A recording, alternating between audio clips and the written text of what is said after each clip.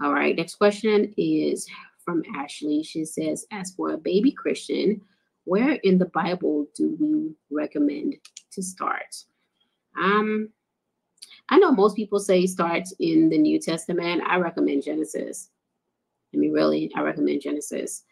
Start with Genesis, Exodus, Leviticus, just kind of go the way that start there. Start with Genesis, Exodus, Leviticus, Deuteronomy, Joshua, Judges, Ruth, keep going all the way, till you get to the New Testament. You can also start with the New Testament, and start with Matthew, Mark, Luke, and John, and then keep going. But, either way, it doesn't really matter. The Word of God is powerful. It's quick. But I just always recommend Genesis, just for me, because I feel like it gives you a nice foundation.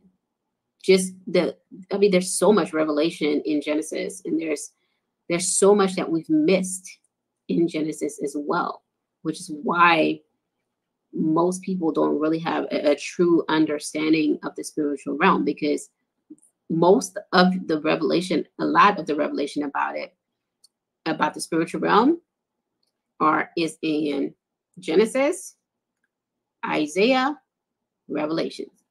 Literally, like you study those 3 books and you have a full circle understanding of the supernatural realm, but also, the ways of God,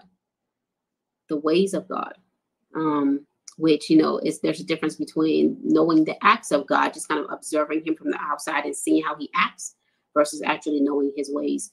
So that's why I recommend starting from the beginning, starting in Genesis. And make sure you're not reading it you have to take off the glasses of everything you've ever been taught when you read it.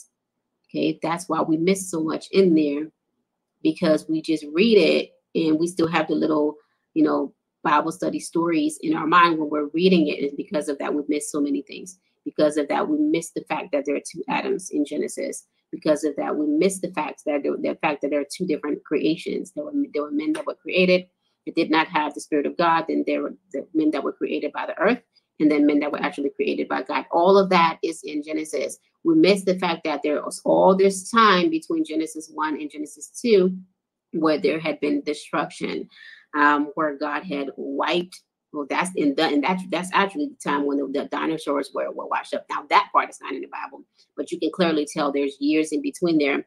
And then there's also another thing we miss in there is, the difference between when men were operating and being born and operating according to the Spirit of God. But then there was a part in, I believe this is Genesis 2, when it said that men begin to be born after Adam. Okay, so now their nature was no longer after God, but they begin to have a nature that was after Adam. So many different things in the book of Genesis. So I recommend starting there. But reading it like a baby that's never read the Bible before, without any preconceived notions, and just read it for what it actually is saying. And then you'll learn so much. And of course, just make sure you're praying for the spirit of wisdom and revelation, that the Holy Spirit will lead you as you're reading it. And so these words, the words can actually come alive to you, and then you have fun reading it.